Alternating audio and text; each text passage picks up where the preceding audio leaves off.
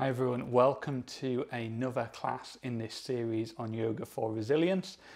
Today is an asana day, and in our last lesson, which was a mindfulness lesson, we looked about how busy our minds were, and so in this we're going to look at a bit of stillness. So if we think about yoga, especially in the West, there's a lot of vinyasa flow, which is great. A lot of power flow, again, great. People love to do power flow, and it's a good form of exercise. It's a good form of yoga. But one of the things is that actually our lives are super stressful, super busy enough, and then we come into the studio and we do some power flow and we put ourselves under even more stress.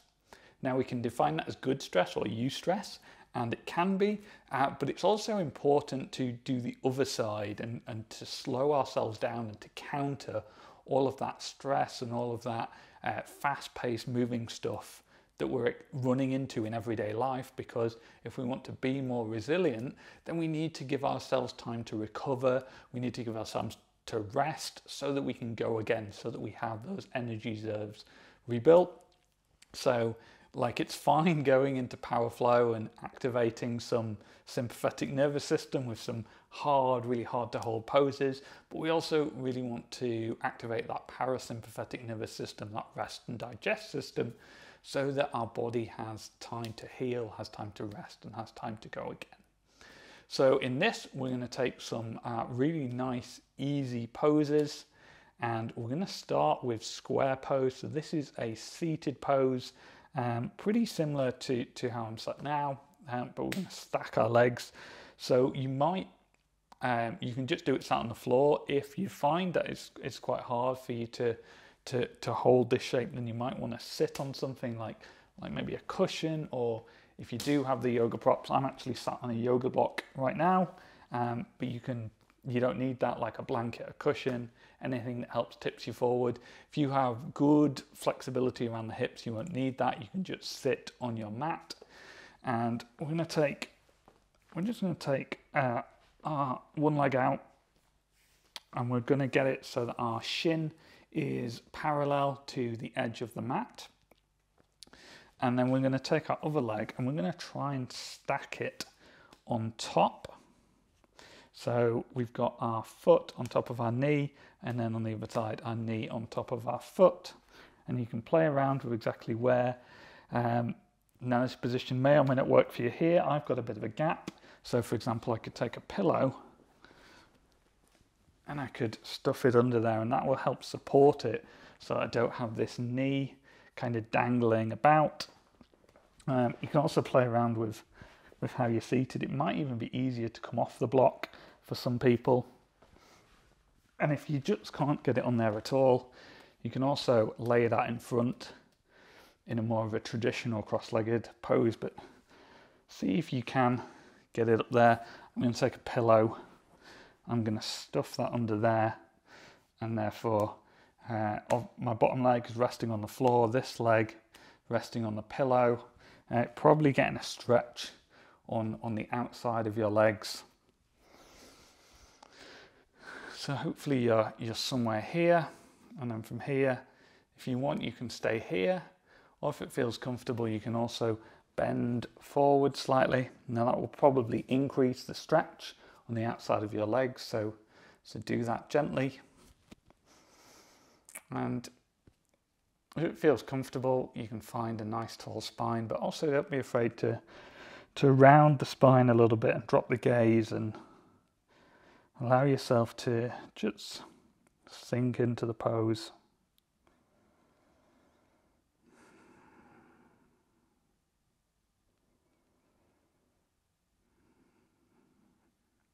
And from here, maybe bring in some of those mindfulness skills, maybe focusing on the breath.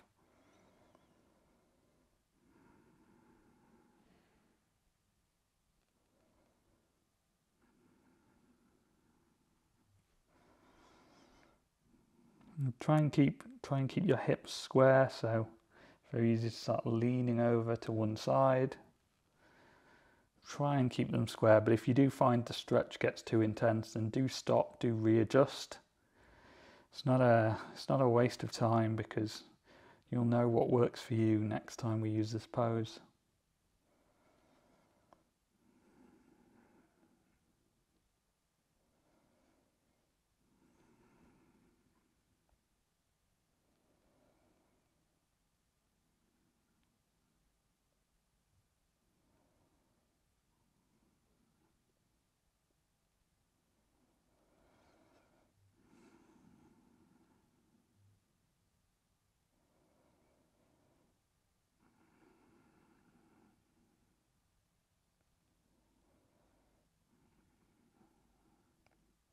You're looking to make yourself nice and relaxed here. So again, if you are feeling that tension, then make the pose easier. Take the foot down here, wherever feels good for you.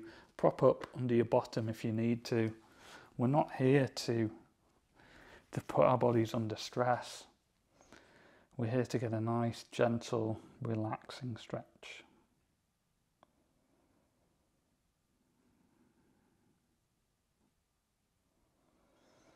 Right. Gently unfold yourself from here. Use your hand to pick up that leg. Don't feel you need to do any kind of clever yoga unfolding. And now I want you to take your other leg. So for that, this is my right leg. If you did the other leg first, it might be the other way. But we're just going to do this pose on both sides, just so we can equal it out. Again, I'm going to stuff the cushion in there. And you might find as you switch sides, you need a bit of a different adjustment. Maybe your hips are different flexibility on each side, totally normal, that's fine. So you might find that you need more of a cushion, less of a cushion, to put the foot in a different position than you did the other side. But again, we're trying to stack the foot, the ankle over the knee, and then the opposite on this side. And again, try and square up those hips. Square up your hips so you're not leaning over to one side. And then once you've found a comfortable position, either stay here or gently bend forward.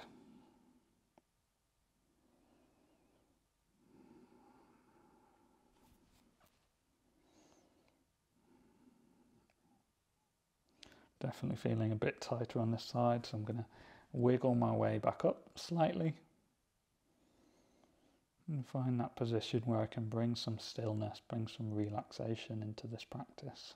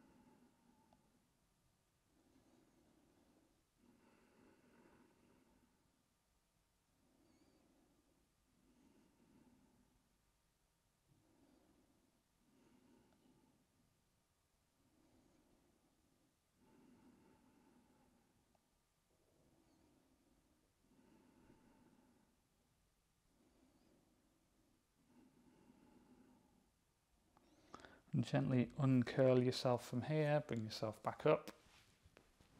Move that top leg off nice and gently. And we're going to come down into Sphinx pose from here. I'm going to move the block and we're going to lie down on our bellies, bring our forehands down to the mat.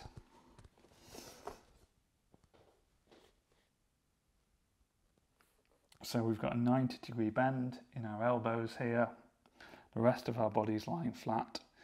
It's a really good pose for anyone who spends all their day in an office, maybe sat in front of a computer. A really nice back stretch. If you can't be down on your belly, then you can always bring yourself up into cow pose.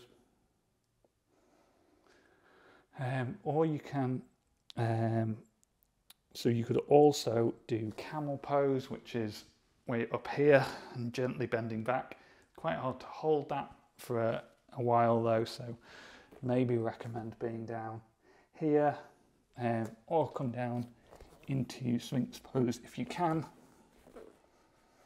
Gaze doesn't need to go anywhere, like you can look up, but again, we're trying to find some stillness, trying to find some relaxation here. So we don't really want to be doing anything that's causing us stress. If you're finding this quite hard on the knees or the ankles, you could also stick a blanket under them just to give them a little bit of padding.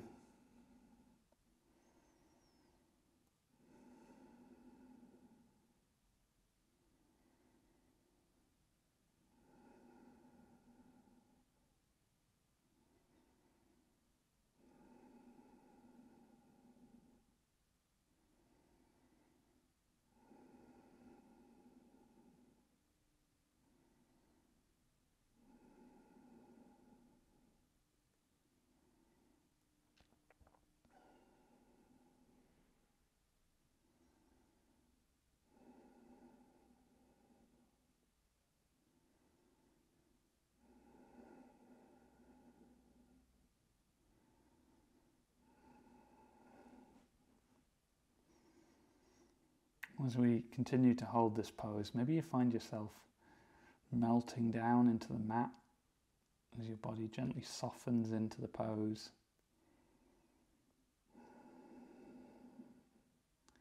Every time you exhale, can you soften a little bit more?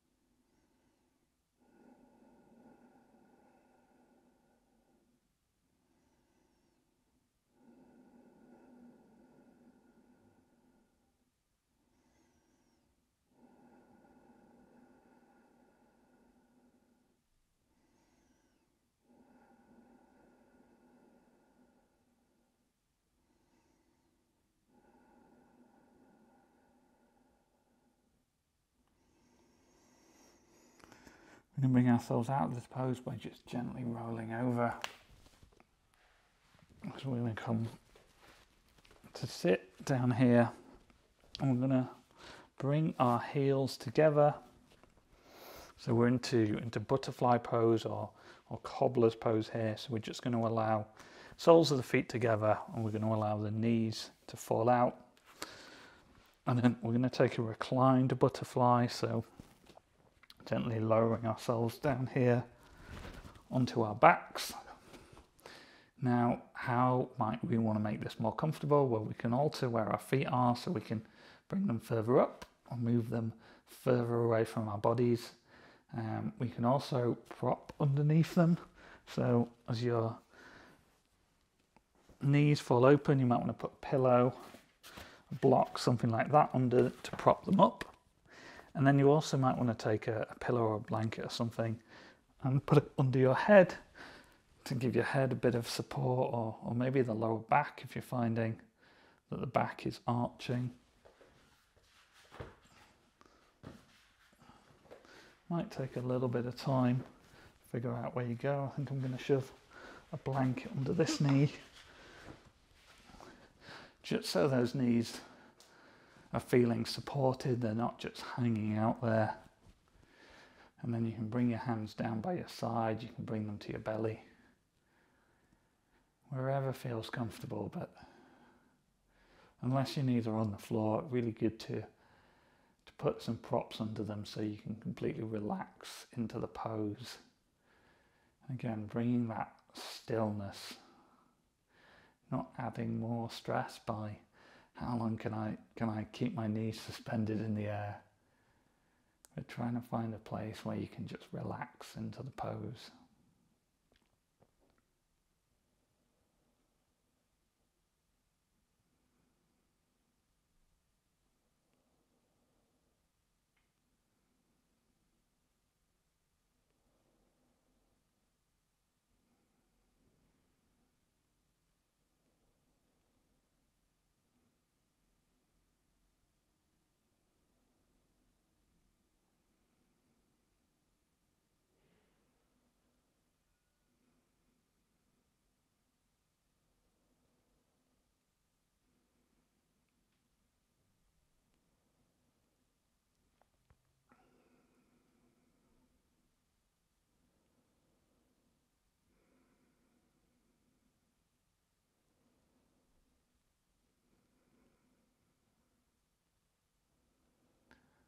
You melt the legs down any further, but also the upper body. Are you carrying tension in the shoulders, in the neck? Can you release that tension as you exhale?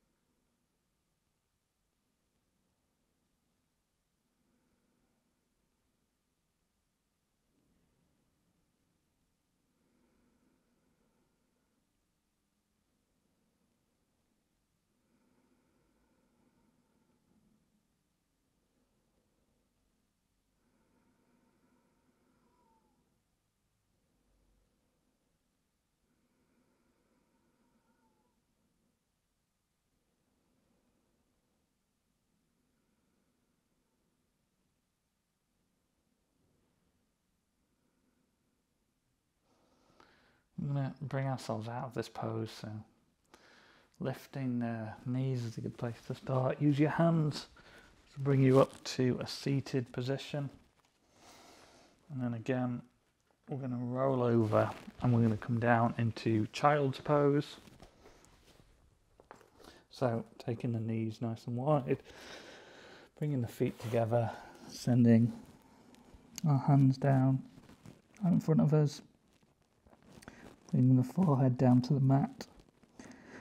And again, what adjustments might we want to make here? Well, you might want to put a blanket under your knees, or maybe one between your heels and your bottom. If those aren't meeting, then it can be really good to prop up there. You also might want to put something on your head. If your head isn't coming all the way down, you might want to put a blanket there. So I might shove the pillow in the back. I'm actually quite happy with my forehead on the mat, but I want to make sure we demonstrate all the adjustments because I do want you to find somewhere comfortable. So maybe bring a pillow or a block down here. And then maybe even take that blanket and stick that under your knees as well, so the knees have got a bit of padding.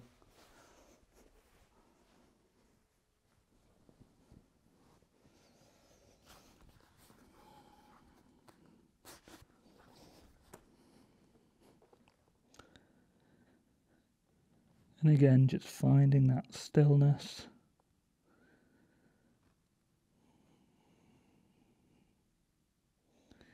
Another good one, if you're bent over a computer, bent over a desk all day, can be a real release for the shoulders.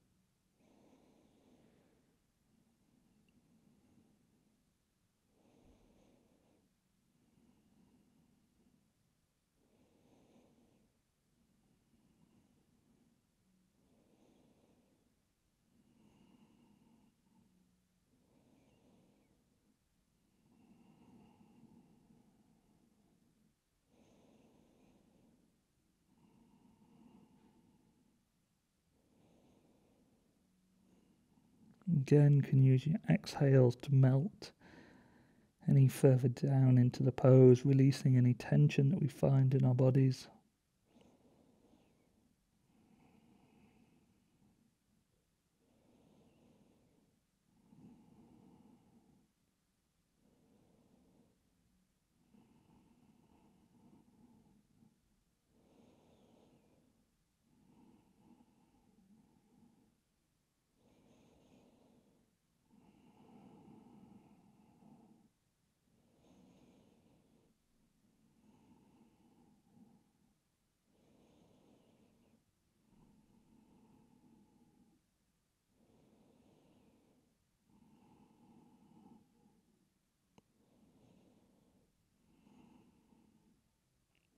And we'll bring ourselves out of child pose by first walking our arms in the middle, using those to push ourselves up.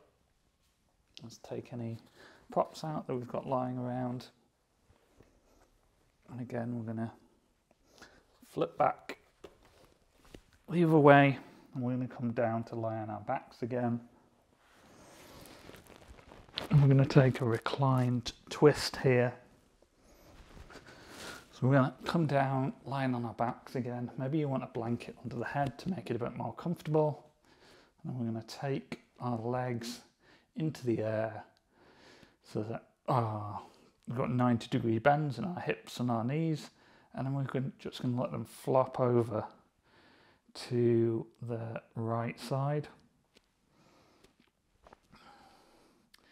So again here, you might find it really difficult to keep your shoulders on the ground, in which case you can come over to your side a little bit, maybe putting a blanket or a pillow behind your back to support that.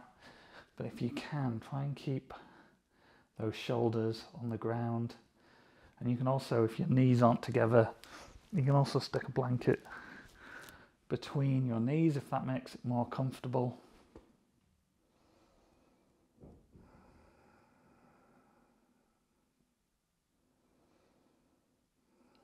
You should find a gentle twist in the lower back.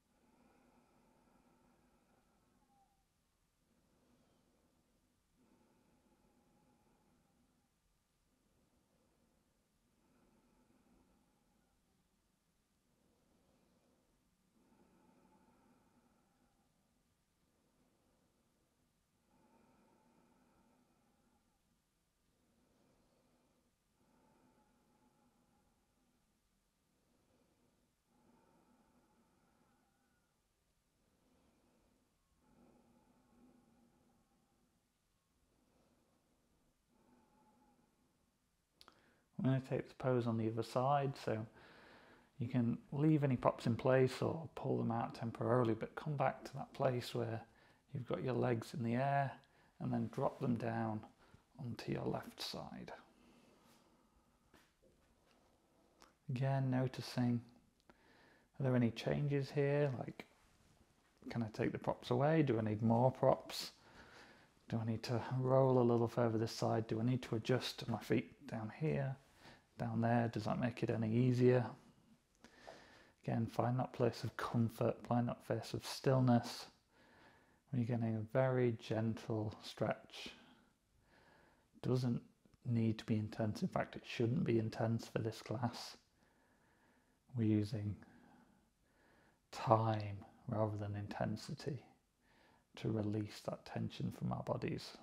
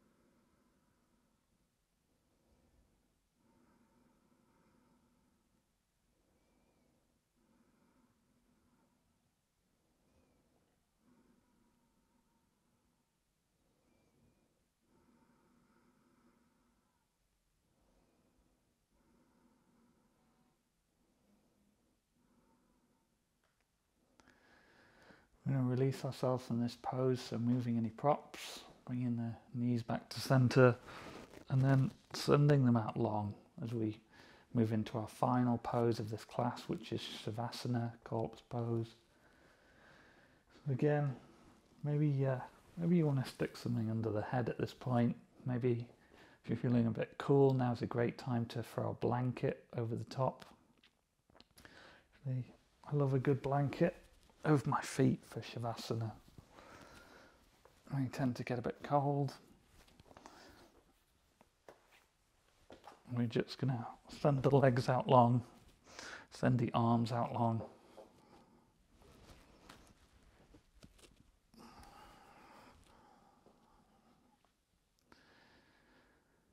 And from here, starting at the top of your head, just releasing any tension that you're still holding from the head, by your cheeks and your neck, your shoulders.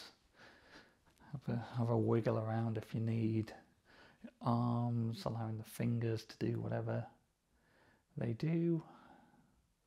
They don't need to be flat on the ground. It's often more natural to just have them curled a little bit. Releasing any tension from the chest and from the belly. Allowing the hips to sink down. The legs, allowing the feet to fall open if that feels comfortable. You can also bring the hands to your belly if you wish, whatever works for you. And again, just finding some stillness here.